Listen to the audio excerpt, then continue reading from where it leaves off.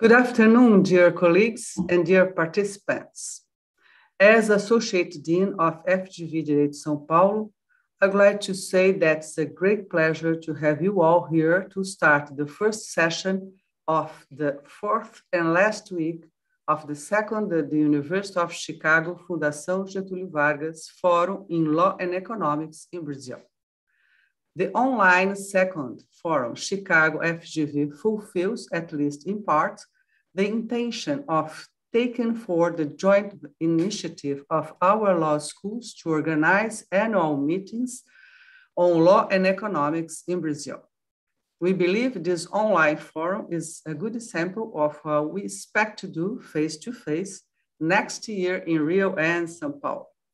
I would like to take this opportunity to thank you, my colleagues, Omri Ben-Shahar from the University of Chicago Law School and Rodrigo Viana from FGV Direito Rio. I am grateful for all their energy and enthusiasm to organize this venture. Our special thanks to the Chicago and FGV teams that spare no effort to make this event happen in the best possible way. Before we start, I would like to remind you that all statements expressed by Fundação Getúlio Vargas employees and guests in our online events and broadcasts exclusively represented their opinions and not necessary FGV institutional position.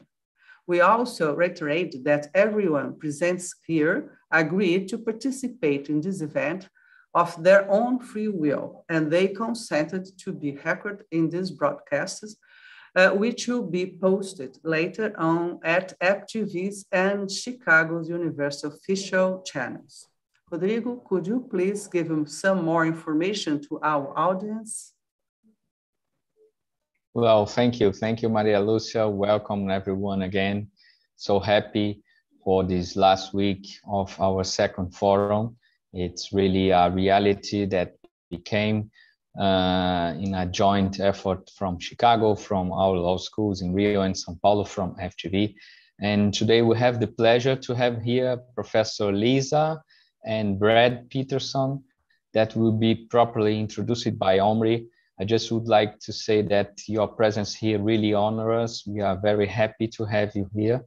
And for the audience, I would like to remind you that you can send your questions and comments to the lecturers. I will be glad to read them after the presentation if we have time. So I just would like to say many thanks again for all the efforts, for all the teams from Chicago and from FGV.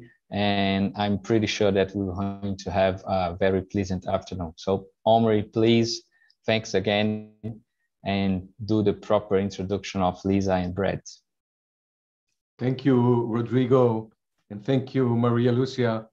And it's such a pleasure to get to this point, the final week of our joint activity, the Chicago FGV Forum on Law and Economics. And I'm grateful to all the audience from Brazil, the rest of Latin America, and from all over the world, including people who will watch it in their own comfortable time, or in Asia and other places later on. It gives me great pleasure to introduce my colleague, Lisa Bernstein, who will also then introduce her co-author, Brett Peterson. Lisa Bernstein, many of you surely already know, is one of the most influential contract scholars of our era. Her work has been, Lisa, I would say now, been going on for 30 years, and has shaped the way scholars and students and practitioners think about contract law. Lisa's work introduced us to numerous industries where people have created what she calls private order, namely rules that govern their transactions and their activity, different than the legal rules that replace the legal rules. She was able to study these rules and to learn how these industries and these activities create more value relative to what is possible under legal rules, primarily by creating reputation bonds that support exchanges and their commitments in a more precise way. She looked at industries like the diamond industry, textile industry, grain industry, hay industry, cotton industry. And in each one of these studies, where she interviewed numerous people and studies how the trade organizations and associations govern disputes, she was able, from each of these studies, she was able to detect more and more detail that paint this fascinating project and picture of how governance occurs of contracts when people have deals, sometimes huge deals, millions and billions of dollars. They rely on things other than the formal legal system to make sure that the deal goes through.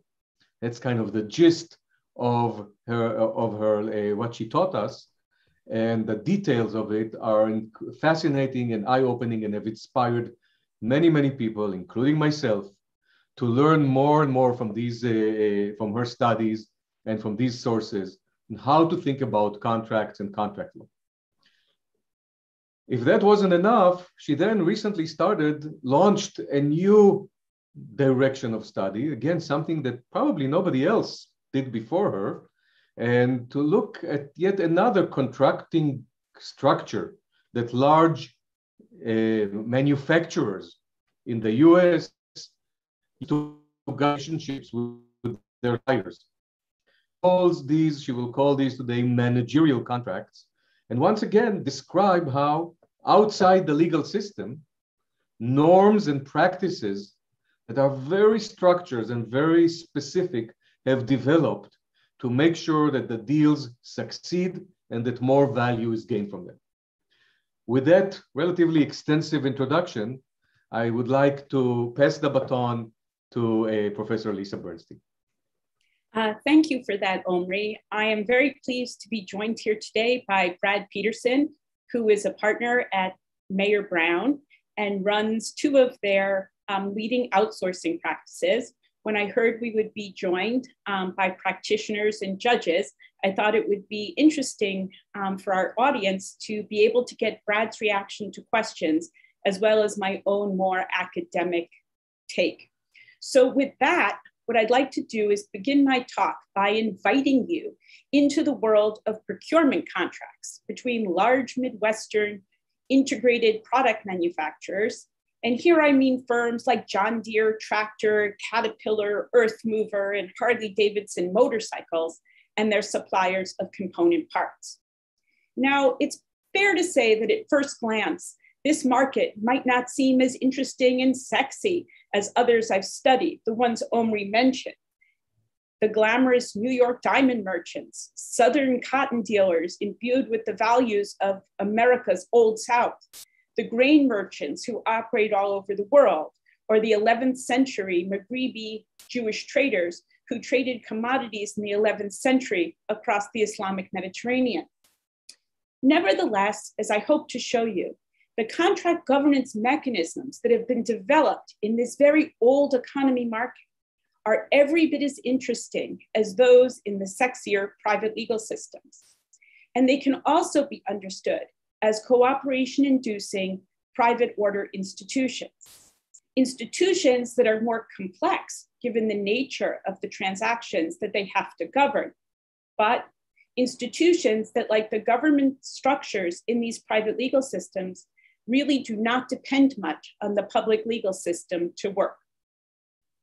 So with that background on the table, let's turn to the American Midwest and the market for manufactured parts. This market actually has a very special place of honor in the heart of American contract scholars. Why? Well, it was the setting for Stuart Macaulay's seminal 1963 study that introduced the academy and indeed the practicing world to the informal world of what's called relational contracting, a world where written contracts have very little effect on workaday behavior and are simply put in the drawer, never to be seen again. A world where gentlemen can work anything out over a game of golf or a martini, assuming though one very important thing is true, and that is that you keep the lawyers completely out of it. Today, when we returned to this market, what we saw was this.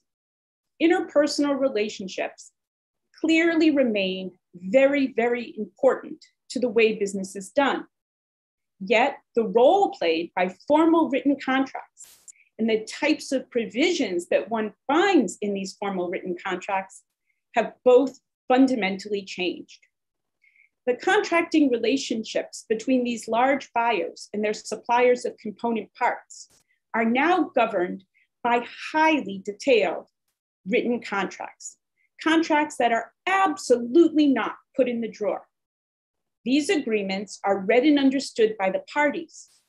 They're also incorporated into the intra and inter-firm information systems that are used to administer the agreements. So they pop up on the screens of the relevant managers at both the supplier and the buyer's firm on a daily basis. They are far from being hidden. And in part because of this, they have a very strong actual effect on the workaday implementation of these contracting relationships.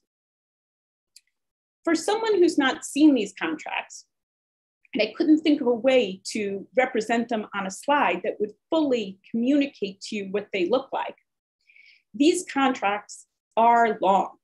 They incorporate numerous documents and can run into the hundreds of pages. They contain provisions that go far beyond standard legal boilerplate and ordinary terms, to include numerous workaday contract governance and contract administration provisions. Provisions that, while not legally enforceable in any meaningful sense, nonetheless set out in what can only be described as truly excruciating detail, how materials will be sourced, how components will be produced, how buyer and supplier employees at numerous levels of both organizations will work together, the exact type of information that has to be exchanged and when it has to be exchanged, as well as how the buyer will monitor and assess the quality of the supplier's performance throughout the production process, not as in the old days, just when goods come in and you inspect them. The buyer is involved in the production process from the first days of design up until the good is delivered to the buyer's plant. The widespread use of the provisions that focus on these everyday aspects of exchange are so detailed that they give the buyer the ability to manage most important aspects of the supplier's operations almost as if they were operating as an integrated firm. Why did this happen? Well, in the main, it can be understood as a response to and a facilitator of a number of technological and other types of changes that have taken place in American manufacturing. Most important among them, the shift towards outsourcing design and innovation, not just the production of goods, as well as the need to meet the quality challenge posed by the introduction of Japanese goods into core US manufacturing markets in the 1980s. Both of these shifts increased the need for buyer and supplier employees to work together throughout the design and production process, and to do so much as if they were employed by the same firm. The need for this close coordination, in turn, created contracting challenges, challenges that simply could not be met using the traditional tool of promises backed by the prospect of court-imposed damages. In these markets, buyers are tasked with assembling interdependent components from hundreds of suppliers that have to work together if they're going to be able to produce their products. They therefore depend on receiving timely delivery of the precise components that they need. Payment for non-performance just doesn't cut it. It's relatively meaningless when it stops your production line for your good as a whole. Indeed, a 1988 study conducted by the American Society for Quality concluded extensive warranties do not substitute for quality. The report goes on to say that there's pretty much nothing that you can put in a contract that a party will consider as adequate protection for non-performance. So it's against this background and the needs of this market that the workaday contract provisions that govern these procurement contracts, which we characterize as managerial provisions, were developed.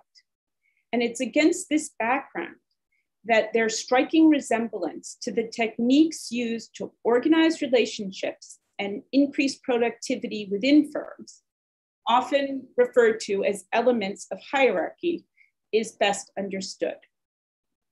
So if we take a close look at these managerial provisions, what we see is that among their many detailed workaday operational terms are contractual analogs, quite exact contractual analogs, of the 18 intra-firm management practices that the World Management Survey identified as being associated with large persistent performance differences across similarly situated enterprises. The World Management Survey, for those who haven't heard of it, is the most comprehensive survey of managerial practices ever undertaken. It covers more than 10,000 firms across the world. Studies based on it have found that the presence or absence of these 18 practices can account for almost 30% of the productivity differences among plants, firms, and countries. These findings raise the possibility that contract provisions that look to these and other elements of intra-firm hierarchy to govern transactions across firms may also have the ability to add significant value to contracting relationships. Now, to set the stage for our discussion, in which I hope to answer your questions, and from our perspective, even more importantly, learn something interesting about your country's contract governance practices, I want to begin by giving you a quick overview of the intra-firm management techniques identified by the World Management Survey and the ways they're incorporated into these contracts. I'll then draw on the description to sketch out a few of the ways that these managerial provisions, when taken together, might contribute to contract governance writ large, wholly apart from the value that each of the provisions creates, taken one at a time. I'll then conclude by discussing just one key implication of managerial contracting for the task-facing lawyers who want to create contractual value in this and other contracting contexts. As we turn now to looking at how these agreements have succeeded in incorporating and integrating these many aspects of intra-firm hierarchy into these contracts, we're going to see that over time, at least the time from when I was a law student 30 years ago to now, there has been quite a fundamental shift in the core techniques of contract governance. Monitoring and management have largely replaced promising and the disciplining effect of the shadow of the law. And liability rules are no longer the primary drivers of contractual behavior. Rather, they have been replaced by regulatory type rules bonded by first, liberal rights of termination, and second, by the force of network governance. What is network governance? Well, briefly put, it's the multilateral reputation sanctions that arise when information about misbehavior or bad outcomes spreads quickly among closely connected firms in a market, just as negative gossip about one's conduct tends to flow quickly in a small American town. So to get a feel for managerial contracting, let's turn to the 18 value-creating contract practices explored in the World Management Surveys and look at how they are reflected in contracts. As we walk through them, you'll begin to see that the contract governance structures they create have evolved to the point where buyers are able to functionally replicate through contract most of the benefits associated with vertical integration. And they're able to do this without vertically integrating. This is a finding that raises interesting questions about the theory of the firm and may also provide a partial explanation for why one sees such low rates of vertical integration between buyers and suppliers in these markets.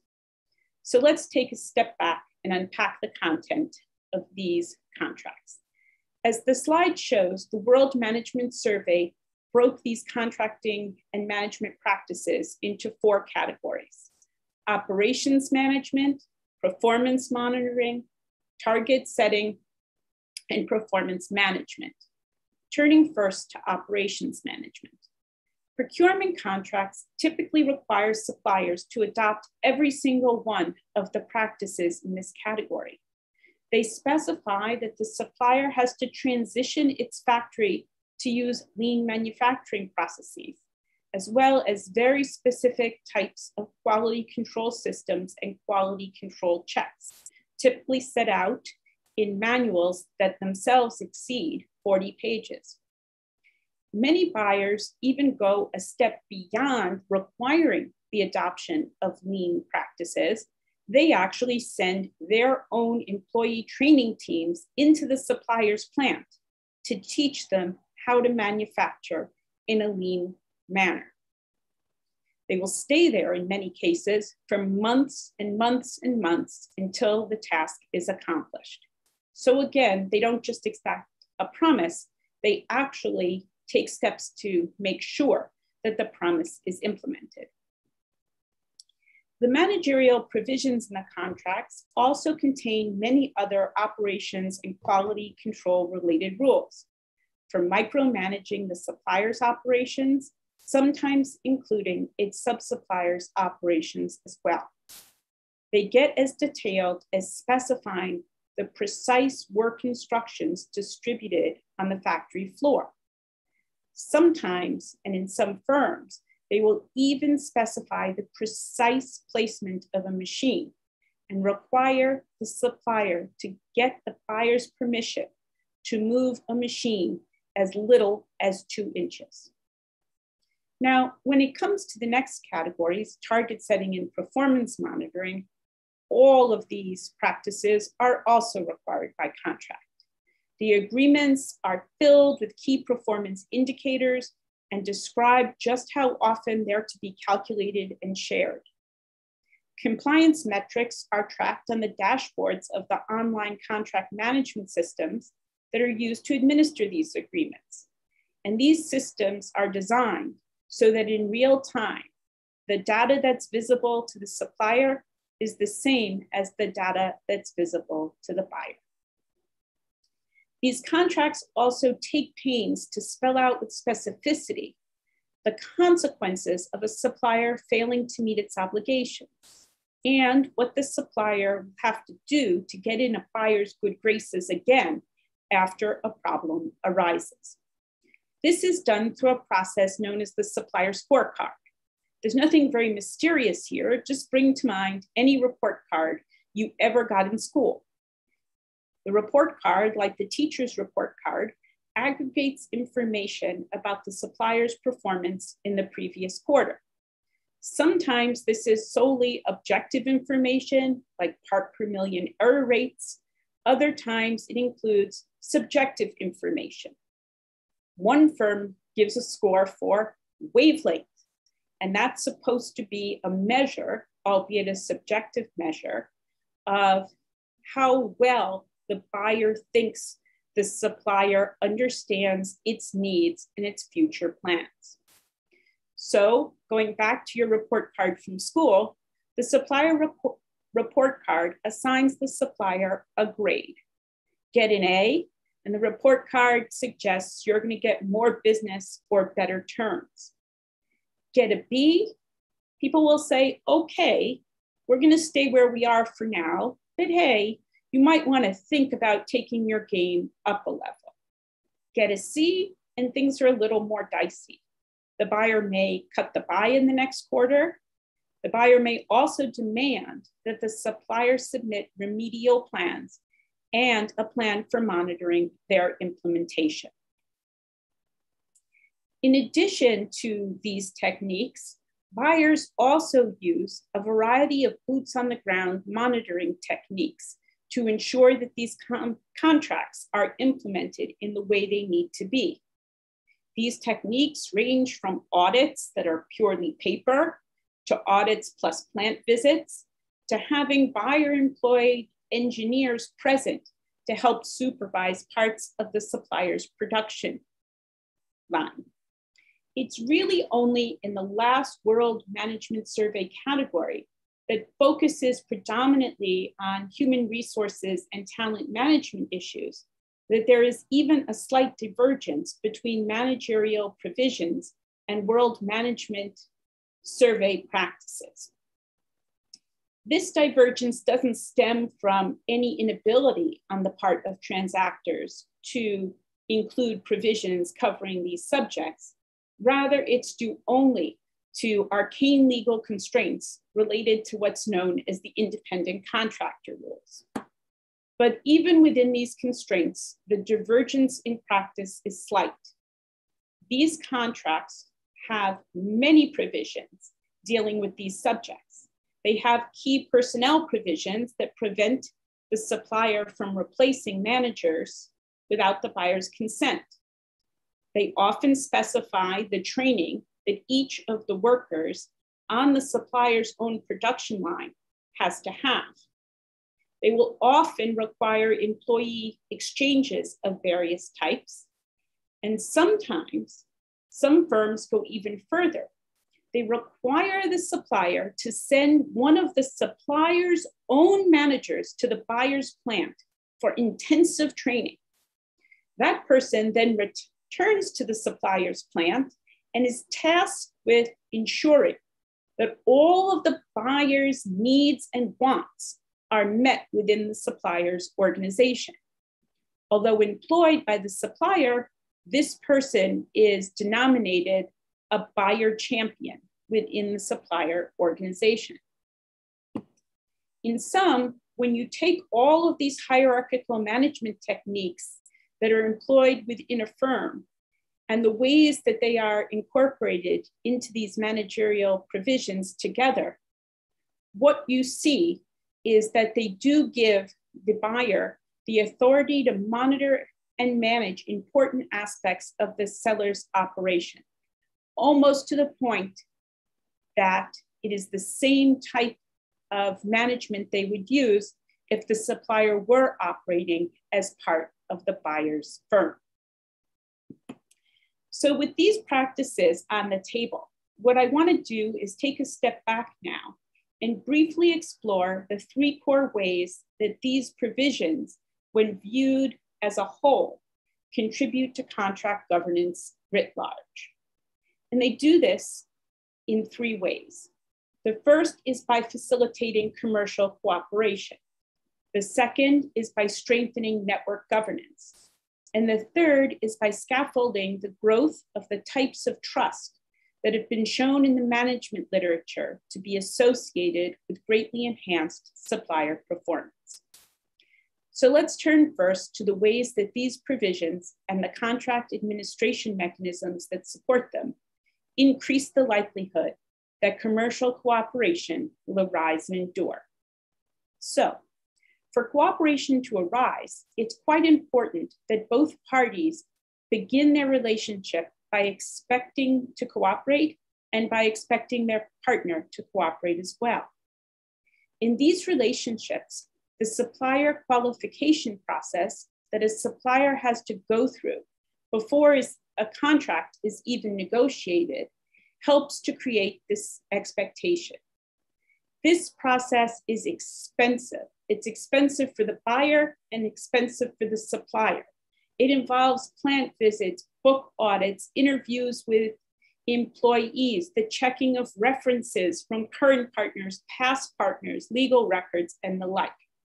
In short, it's so expensive and so extensive that neither firm would have a reason to enter into a contract after completing it unless they expected to begin their relationship with cooperation. As a consequence, once this process is complete, both parties enter the relationship with the expectation that the other will cooperate.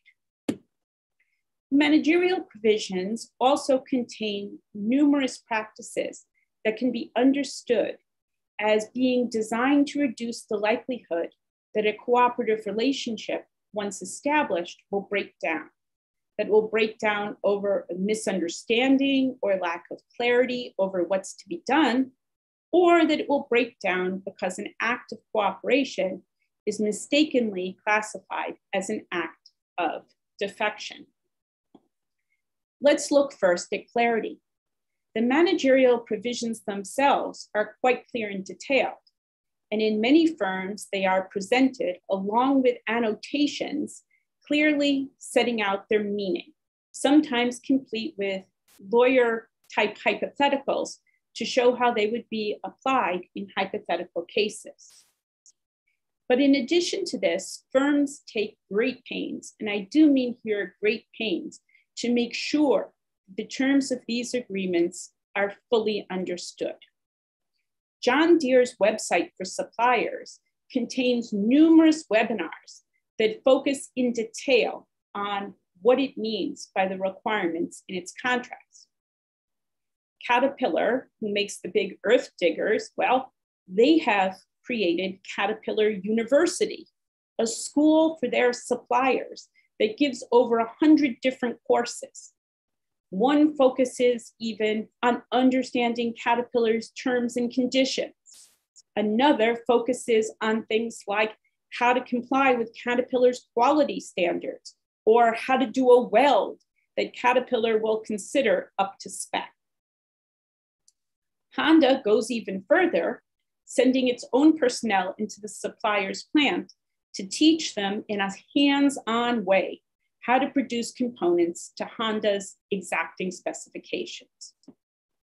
In addition to these mechanisms, it's important to note that these agreements create numerous channels of communication between the parties and require iterative interactions among buyer and supplier employees. So many that it is actually easy for workers to clarify the understanding of the contract throughout the design and production process. As one manager told me, look, this is just not a problem. When something's unclear, we're in daily contact with our partners and we just pick up the phone and ask.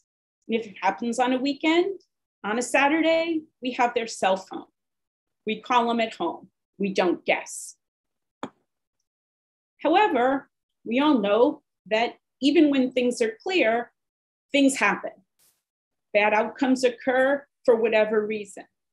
And cooperation is vulnerable to breakdown when acts of cooperation could be misclassified as acts of defection simply because something bad happened.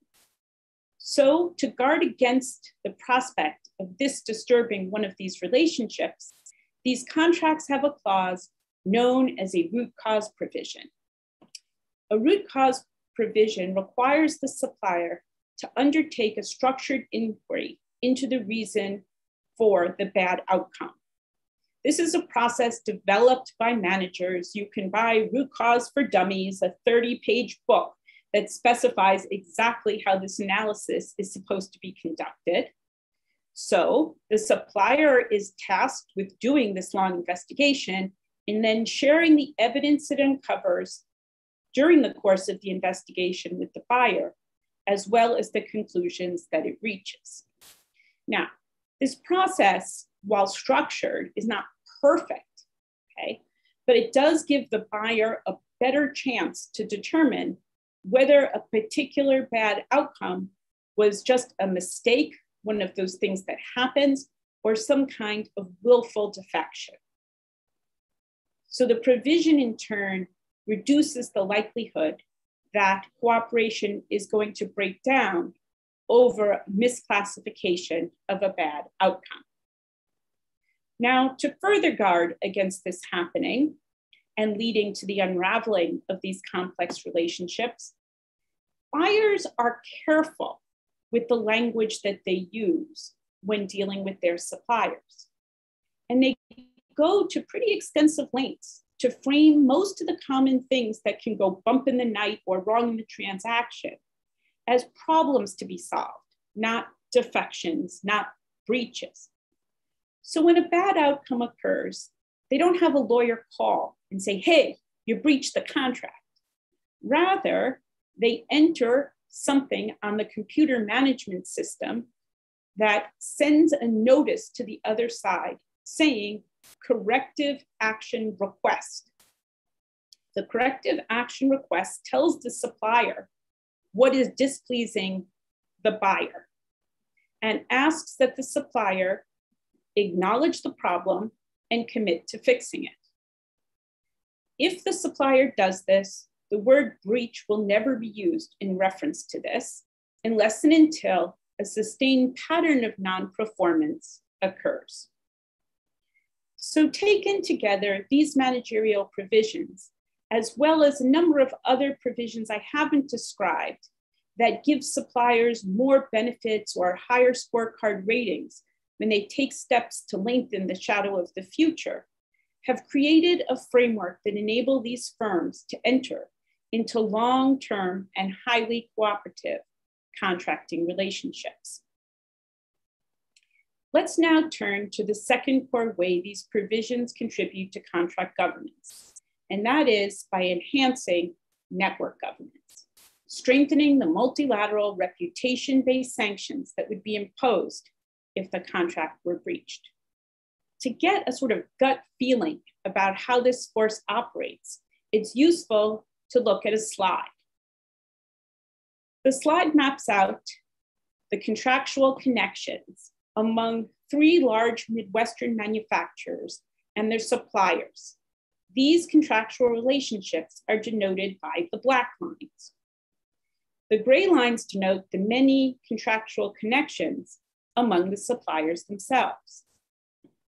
Just like in a small town, this dense web of connections among these market transactors creates conditions where word of misbehavior or incompetence is likely to spread, and it's likely to spread fast.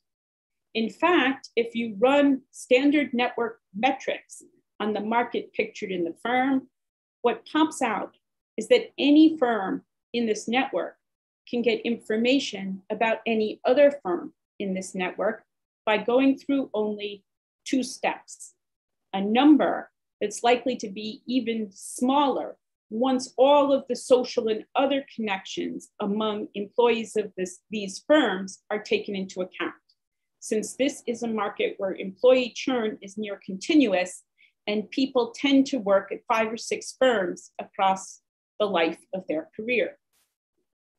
So in this market, firms know that if they engage in misbehavior to one contracting partner, this will become quickly known or knowable throughout the market, or at least an important and highly relevant subset of the market.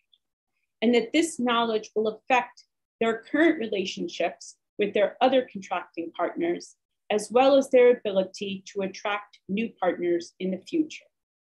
The multilateral reputation sanctions created by these connections are what's referred to as the force of network governance. And in these markets, it's the force of network governance together with a fear of termination of the relationship or reduced order size that bonds parties' commitments to these managerial provisions. It would be a very rare instance indeed where breach of a managerial provision would give rise to a credible threat to sue. Now, what do managerial contracts have to do with strengthening network governance? Well, the large buyers who create these managerial provisions require all of their suppliers to follow the same provisions. And these provisions are posted publicly on their website for all to see. Many times they're compiled neatly into well-organized supplier handbooks, quality manuals, or other clearly documented and named sets of policies and procedures. This standardization of obligation lets market participants who hear, oh, Joe did X, to better assess whether X was or was not in compliance with the party's contract, since the terms of the contract are easily accessible and can be seen by all. This makes reputation information more accurate and more powerful than it would be in a market where the terms to be bonded are transaction specific and private. Although I will note here that the force of network governance has been documented and shown to be quite powerful, even in markets with transaction specific terms. But here, we don't have that additional complication, and these managerial provisions tend to be successfully bonded, largely outside the shadow of the public legal system. So I now want to turn just very briefly to the third core way that managerial provisions and the contract administration mechanisms used to implement them contribute to the governance of these agreements. And that is, they scaffold the growth of the three core types of trust that the management literature views as of central importance to these relationships. The first type of trust is competence-based trust. That is just a belief that the supplier can perform. This type of trust is well seated by the supplier qualification process I mentioned earlier, and it's augmented over the life of the relationship as buyer and supplier employees interact, audit, and work with one another to solve problems over time. In addition, the managerial provisions I just described, together with the online contract management systems that administer them and guide the parties through many multi-step processes that are specified in these agreements, contribute in quite a meaningful way to the creation of inter-organizational process-based trust, a type of trust that arises when each contracting party views the other contracting party's actions as predictable.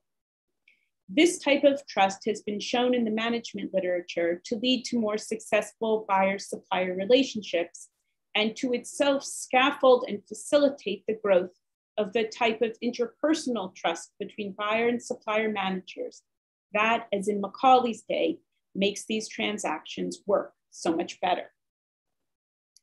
Now, having explored the governance-related benefits of managerial contracting, I just want to close by noting that to fully exploit the benefits of the managerial approach and to devise new and effective ways to create contractual value, lawyers can benefit greatly from studying not just the World Management Survey practices, but the wide variety of management tactics used within firms. I would also like to suggest on a more fundamental level that lawyers are going to have to reorient their thinking when they go to draft contracts to recognize in a very detailed and particular way that it is not just the terms, the contracts between the firms that will determine how well the contracting relationship functions, but also the ways that these cross-firm provisions will interact, often in quite dynamic ways, with the organizational structure and relationships within each of the firms.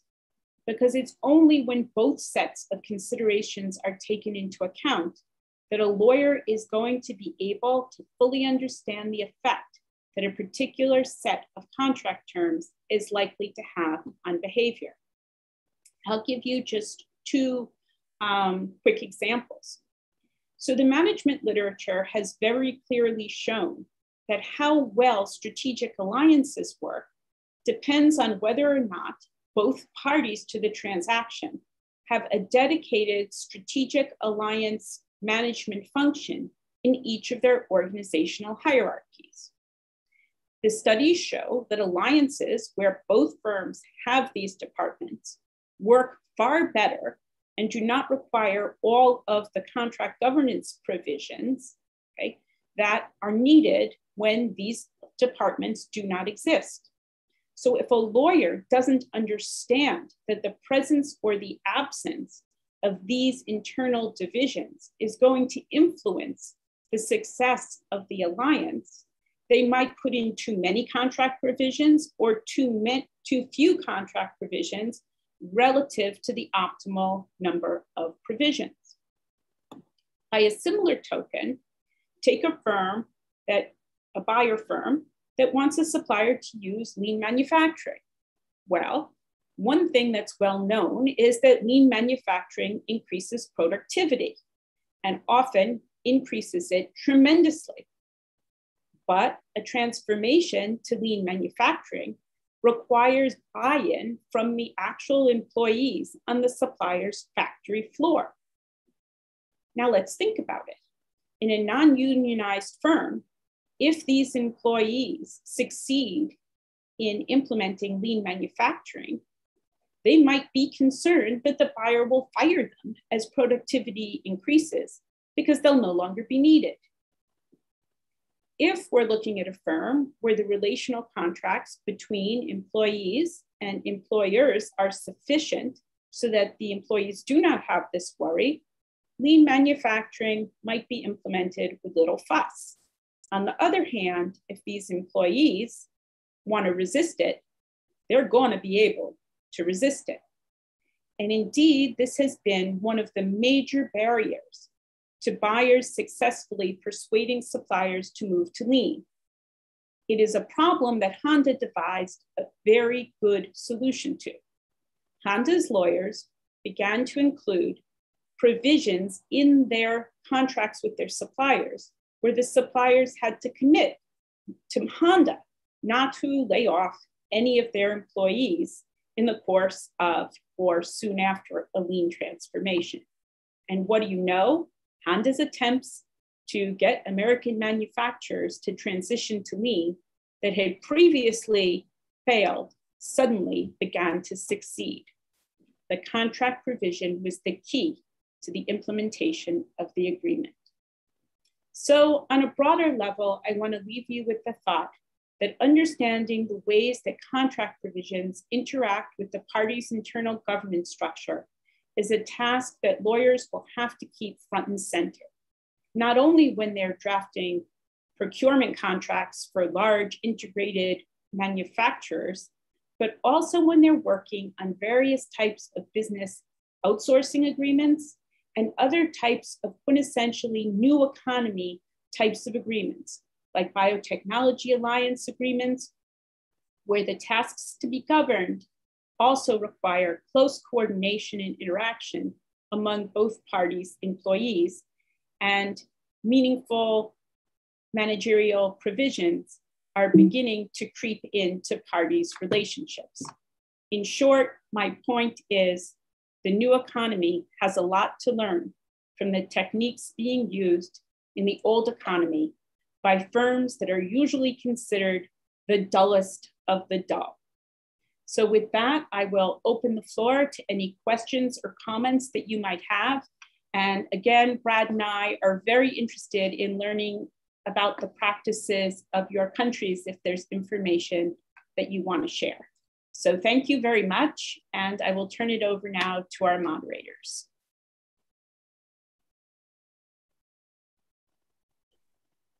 Thank you, Lisa, very much for the terrific presentation. I will quote Mariana Pargendler, who is the next lecturer on this Thursday. She's watching through the YouTube, and she just sent a comment that it's such a terrific presentation. So thank you very much once again. Well, before we receive some questions from the audience, please feel free to send. I have would like to hear Brad and Lisa. Brad maybe from the lawyer side, and Lisa from the academic side. That well, there is a thought that sometimes contracts, when we have lawyers from each side to design a contract, and they have a tough negotiation, and usually the contracts reflect this. But what do I think is that the contracts really helps to coordinate the desires of the parties that are involved in this, and we are really specific in those times of in these times of COVID and so difficulties in the economy. A lot of people recurring to ADR methods of dispute resolution. So I would like to hear about the possibilities. I know that Lisa is an enthusiast of commercial dispute institution, specific ones, specific for developing countries and economies. So at what point it's important as well to have provisions in this sense in contracts, and how it helps to keep a good relationship between the parties and everyone that is involved in, and how the legal word read, it's reflecting this in designing contracts, in getting this into arbitration or mediation or conciliation procedures. Well, I can start off from the academic point of view. I personally am an advocate of industry-specific dispute resolution, although I do tend to have more serious reservations about general commercial arbitration. And I don't actually think that these contracts have optimally integrated the available types of dispute resolution into their provisions. I've always thought that if I were going to be designing these provisions, I would find it desirable to use what's called, in a somewhat sexist way, a Weisbach provision. That would be an expert, perhaps in quality, who, if there was a quality dispute that the parties simply could not work out, would be asked to come in, do their own quality inspection, and rule just on that narrow issue. So I think in those respects, for very technical aspects, there is a little bit of room here for better value creation in some industries if you bring in wise man experts. But there's would it be the expert determination? What you usually call the expert determination? It's something related to this? Well, it could be, but it would also depend, and as a law and economics person, it's hard to refer to such soft characteristics, but I hope you'll give me a little leeway to mention an institution like this that exists in the cotton industry. So unlike grain, where if you take two grain dealers, they'll look at a bushel of grain and probably grade it in the same way, cotton grading is subjective. So there's always been this sense in the industry that two gentlemen can disagree. So the industry formed something called the Cotton States Arbitration Board. And that is a board that only makes quality determinations when quality is disputed. So if you and I are dealing for 10 years, and every now and again, we go and have the wise man make a quality determination, everything is fine, because that's what gentlemen do. Occasionally they go to the tribunal. But if we were to do this all the time, our relationship would break apart. We'd never do business again. No one could operate like this. So when I look at these relationships here, I say to myself, if wise men could be built into these relationships and regarded as people you go to on rare occasion when there's a genuine disagreement, and they were viewed as being just a contract administration mechanism, just like you send a corrective action request email, you'd say, okay, today we're going to send this one off to John. I think they could add value. But we don't actually see that being done in many of the manufacturing contexts. There are sometimes arbitration provisions, but my interview evidence suggests that parties are no more likely to go to arbitration than they are to litigation, because once you have to do that with a contracting partner, you basically don't want to do business again. So I'll turn it over to Brad, who probably has more varied industries to draw on in answering your question. It is an interesting question, because I agree with you that you would expect there to be a heavy use of alternative dispute resolution mechanisms. And I'm a fan myself, but what we've actually seen is, yes, there are very difficult contract negotiations. The parties realize that they may have difficulty, although the difficult contract negotiations almost inevitably are difficult because the parties are coming from a different place. And the result of the difficulty is, like any difficult project, you end up with something that's better and more clear. When we talk to our clients, they generally are seeking a dispute resolution mechanism that is so difficult that it would never be used and so expensive that it would never be used. And almost, as Lisa said, it would be, they would view it as almost a disaster if somebody said, yes, I'm going to take it to litigation, or I'm going to take it to an arbitrator. And what they instead expect is that as higher and higher levels of the organization become involved, wiser and wiser people will come together and reach resolutions, or failing that, they will simply walk away. And then the role of the courts will be not that we actually use the courts for resolution, but that we look to past court judgments and try to figure out what an appropriate settlement might be. I agree with everybody that this probably sub-optimizes, that it would be better to be able to bring people in. And in real estate, for example, the architect often serves as in that honest broker role, or in a major building where if there are questions about what the blueprint means, for example, they have designated neutrals who know the blueprints in advance, know the work plan, and who you can come to because they're ready to answer the tough questions. And that's been driven in major construction by the fact that you don't have days, you don't have hours, you have to do this right away. And I think I just want to add one more thing, that if you go back to the studies that talk about the importance of each of the firms having an alliance management function and how those relationships tend to work better, dispute resolution may be one of the reasons they work better. So imagine you have two lower level managers who are having a dispute. They may each want to grab the largest part of the pie they can, thinking that this dispute between them is a one-off type of thing. On the other hand, once that disagreement goes up the food chain, it is up there with the two guys who every Friday have a whole list of things that they have to work out.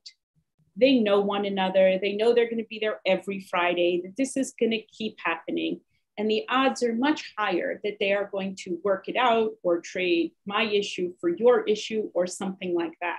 So when you look at the variance in dispute resolution, it tends to be focused on how disputes move up the hierarchy of each organization, as Brad was suggesting. And that is a very, very important part of these agreements. Perfect, perfect. Well, we have a question here from Maria Eugenia. Well, the presentation was terrific indeed.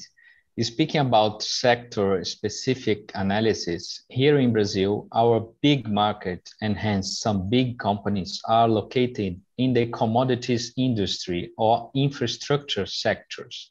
Very commonly, they also have a strong relationship with the Brazilian state. Have the professors ever studied companies with this kind of profile? Well, I have studied the cash commodity markets, albeit without government firms being involved. And I studied these because in grain, cotton, hay, rice, tea, all of these different commodities in the United States, the industries have opted out of the legal system and created their own private arbitration systems that in turn administer their own privately drafted trading rules.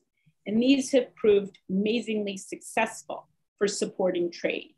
So commodities to me are sort of a prime example of where private ordering and private legal systems can work. Whether they could work with state involvement, this I don't know because I've never studied state involvement in contracting. When it comes to infrastructure, by the same token, Brad may have something to say, but I've never looked at construction or infrastructure related markets. So I'm sorry, I don't have any insight into those. Yeah, interestingly, in the commodities space, there are, when I work with people, we've worked with some major commodity companies, some of the world's leaders in that area, because the American Midwest is home to ADM and Cargill and Bunge and lots of others.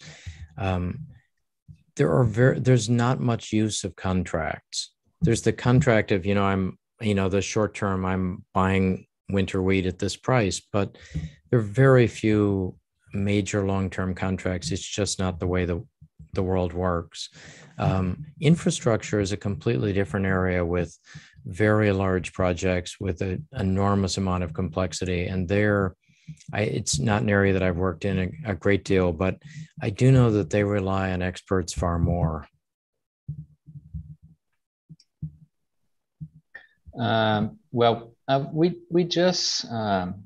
We have just passed in here in Brazil and came into force the Data Protection Act, and also a lot of compliance rules for companies. And of course, it interferes a lot and directly in contracts. And we have in the audience a lot of young lawyers, promising lawyers. And I think I would just give the opportunity to you to maybe talk about and give some tips about the profile of a good contract manager that will work with compliance or data protection as a data protection officer, and how does it interfere in contracts, and how they manage that part of their work in a law department, in a specific company, or in a big law firm, because these are the new job offers that we have in the lawyers market here in Brazil. A lot of people really study and being capacitated in data protection and compliance, and this of course is also related to managing contracts and the importance of governance in contracts. I think, Brad, that is more squarely in your domain than mine. And it's been amazing over the past 15 years, the way the topic of privacy, which was sort of obscure, has now become an area where every law firm has a privacy group. And we actually have a group of dozens of lawyers working on data security and data privacy. All of our clients have chief privacy officers, and they often have compliance teams working on privacy topics. There are, not only do you have new laws there, but there are new laws all over the world, and even places like Europe, who are early leaders in coming up with laws, are completely redoing them. California was our early leader in coming up with a state law, which has been followed by Colorado and Washington and some others. So it's a great area to get into. There's a lot of complexity. There's a tremendous amount to learn.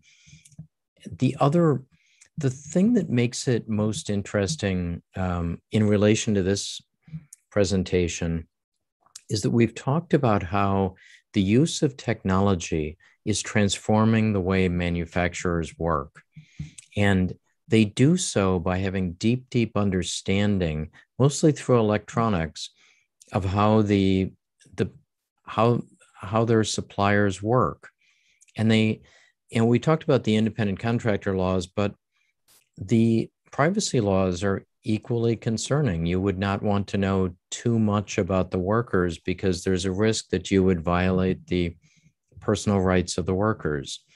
And there are issues like that all over. And at the same time, in almost every contract I'm seeing, we're seeing pressure from the big data analytics perspective, that each party will be interested in getting as much data as they can from the other party. And customers will be asking suppliers to provide extraordinarily detailed data so that the customers can find new ways to optimize and build up their supplier handbooks and be more effective. And so data privacy will link into this general data strategy area, which will be considering the way that artificial intelligence is growing, the continuing, Moore's law, every 18 months, the power of computing platforms doubles, the continuing increase in the power of software and enterprise systems. I believe that a young lawyer going into data strategy, not just data privacy, but data security and then data use, will have a rich career for decades ahead. Perfect. Thanks, Brad. Well, we have a question from Fernanda Mansur. Would the logic of governance mentioned in the presentation work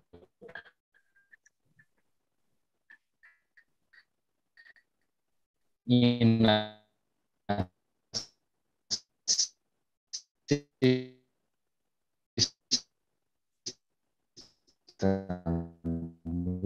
where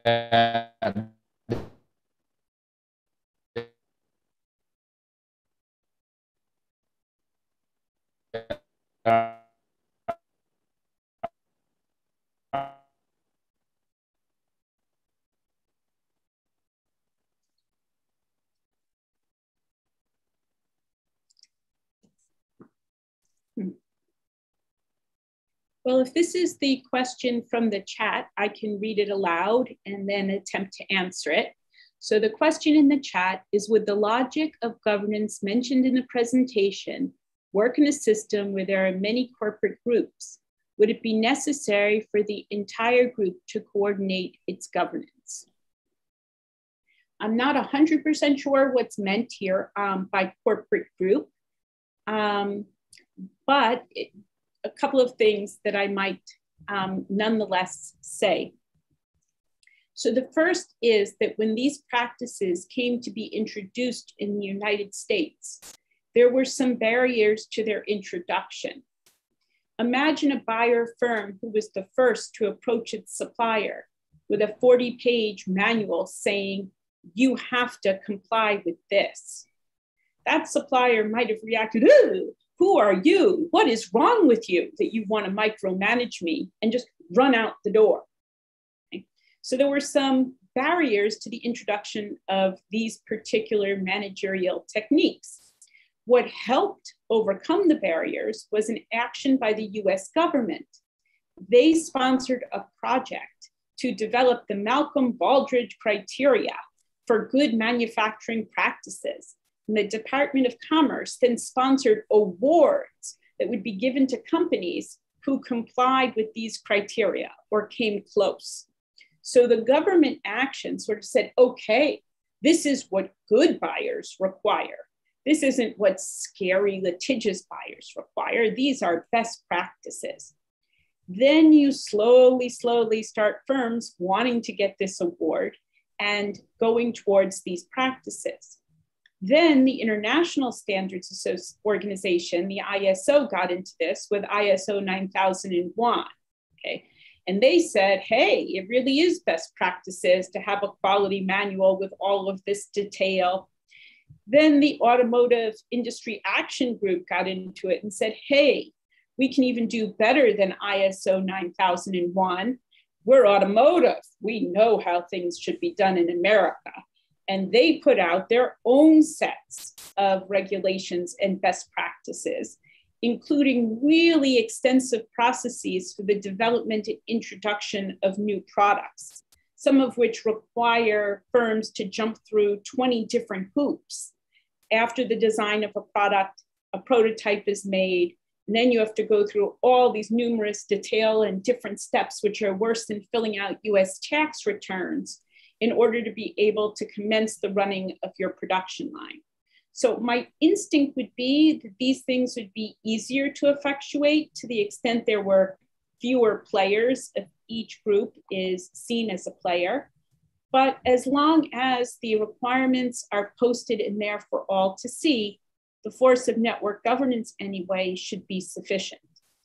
If you wanted, as groups of firms, to capture this kind of benefit, with this smaller number of people, it might be possible to create a trade association like the cotton dealers have or the grain dealers have that could support this sector of an economy better than individualized private contracting or sort of publicly posted managerial terms combined with more idiosyncratic other contract provisions. But I will turn this over to Brad, who might have more experience with industry groups. I I agree with Lisa. I might take it even a step further and say that the logic of the governance not only can work with a variety of corporate groups, but works better and better the more corporate groups are involved. The power of the network governance all by itself depends on the number of people you have working on it. Also,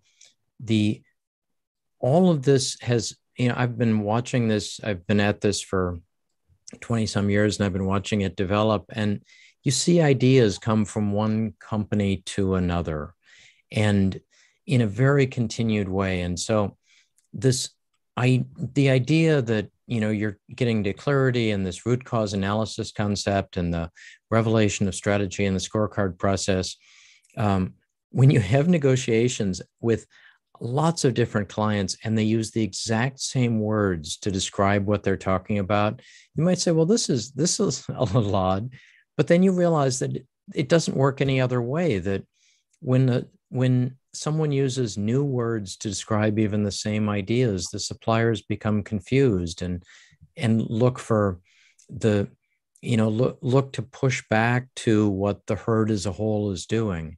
And then the larger the network and the more sets of interconnected networks you have, the stronger network governance is. Lisa put up a slide showing a network with 3 primary suppliers, but imagine how much stronger that is when you have 300 or 3,000 suppliers. And that creates that greater public knowledge of what needs to be done and an ability to translate.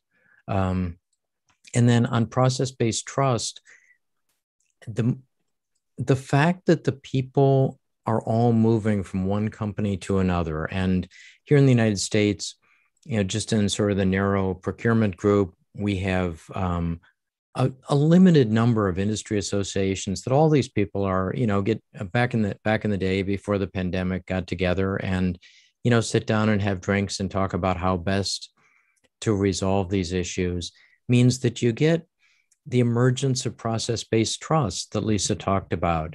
And that results in greater interpersonal trust also, because you can say, yeah, I've never met this person, but they sound a lot like other people that I have worked with. And I think I can predict what they're going to do next because everything they do so far has been predictable. I would tend to agree with Brad and just say that even over the 2 years that I've been looking into managerial provisions, I've increasingly heard people refer to them now as international best manufacturing practices, which is not something that I heard even 2 years ago. So you're not viewed really as a big bad buyer because you're imposing these terms on a supplier. Indeed, many times a supplier might be very happy that the big bad buyer has come along and imposed the terms. Think about it. I'm running a small supplier, and I wake up one morning and I say to my employees, hey guys, you gotta do more, and I'm not gonna pay you anymore. Well, the guys might get pretty mad at me as the owner of that plant. But now imagine I come in and I say, great news, everyone. I've just gotten a great contract to deal with Honda. This is going to give us more job security. This is going to be our client where we show the world we can grow and we can do it. But by the way, you have to work a little bit harder and change these practices. Sort of, my hands are tied, gentlemen. I'm so sorry, but look, we got to do it. Now, yes, it's imposed, but the supplier may be delighted. A supplier may be sitting there and want to transition to lean, but not have the money to go out and hire consultants. So when John Deere comes along and says, hey, deal with us and we'll send in the team, we'll remake your plant, everything will be terrific, and guess what, it's at our expense. The supplier might just say, I'm yours, take me, that's fantastic. So you have to sort of be a little bit careful when you think about this, because even though it looks like it's being imposed from the buyer's side, there are good reasons that suppliers might be perfectly happy to be forced to use these best manufacturing practices. So it's a little bit tricky. And I currently have a project out in the field that will hopefully be able to add some sort of fine-grained understanding to what we have found out so far. I'm starting to look at the communications within a buyer-supplier contract administration platform to get a better handle on how things are handled and how disputes are resolved and the types of language that are used. But that is in the works and not quite ready for prime time yet. Well, Brad would like to, are you going to comment or? No? Oh. All said. Okay, no, because I said you're moving, so. Well, Lisa, thanks a lot for reading the question. I had an internet instability for a moment. Well, I think we have time for a last question. There is a question coming here from the Q&A. Well, thank you for the presentation, very interesting. The presentation, especially the benefits for cooperation coming from the clarity of provisions, made me think of the benefits of standardization of contracts. I have read some papers about how the standardization of contracts could be beneficial in many aspects, but how it could also create costs to deviate from the standard and create transaction-specific terms. If possible, it would be interesting to hear the opinion of the professors on this subject. Thanks again.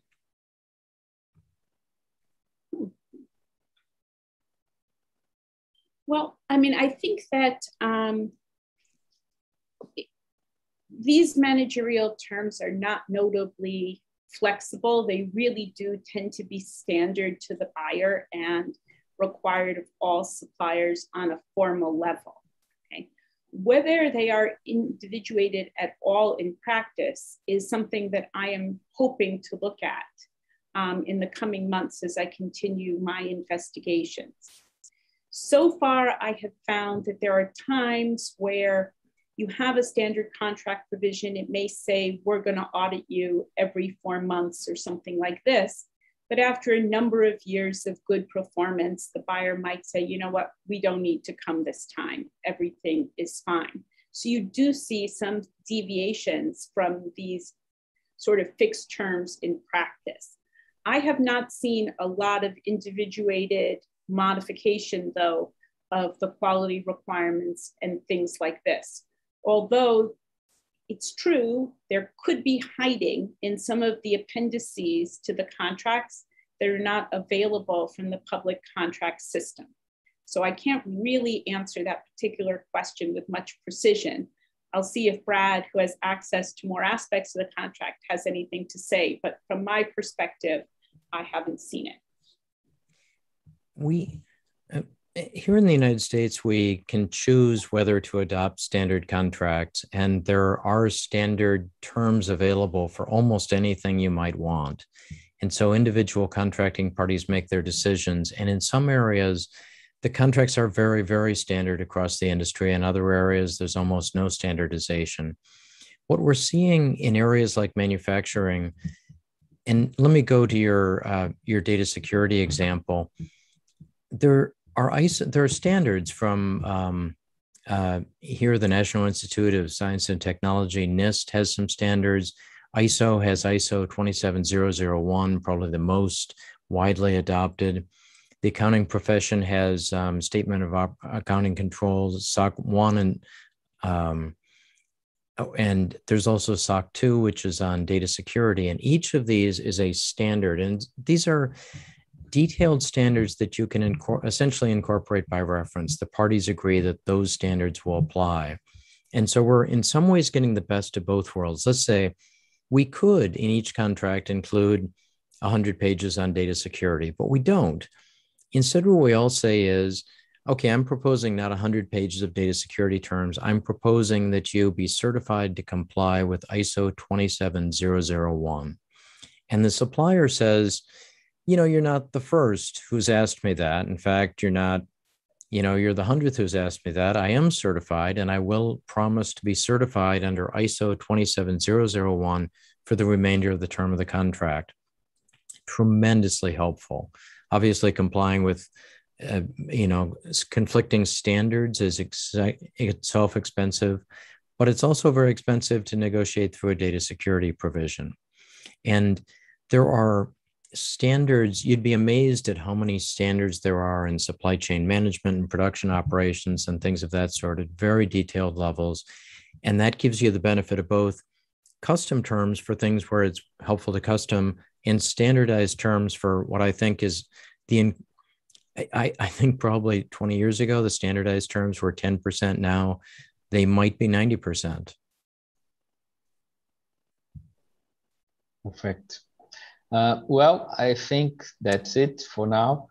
I would like, on behalf of FGV, say that we are tremendously happy to have Lisa and Brad. It was a pleasure to have you here as well, just in this mix of views of the academic and from the market.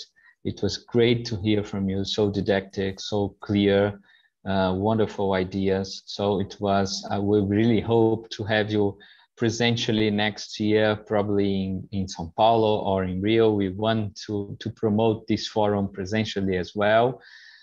So many thanks again. My acknowledgements to all your ideas and papers and books and works that you are, and for the time that you share this with us, all your knowledge. And I would love, of course, before giving you the floor for your last words, give the floor to Maria Lucia, my colleague, and many thanks, Maria Lucia, for making this happen. So thanks, Lisa, again. Thanks a lot, Brad. It was a pleasure.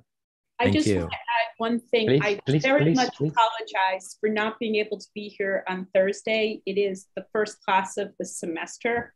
I would love to hear what my colleague has to say, but alas, I've been directed to show up in my classroom at the appointed time, so I'll be unable to do so. But no disrespect is intended. Not a problem. I very much hope to see it on YouTube. Okay. Very kind of you. Many thanks. Yeah.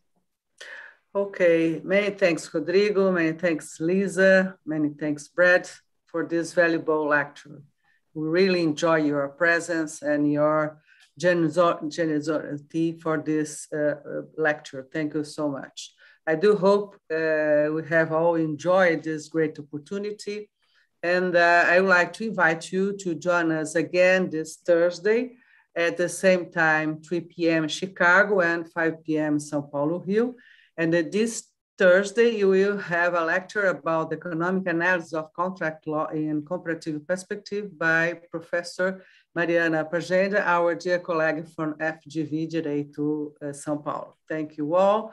And really a pleasure to have you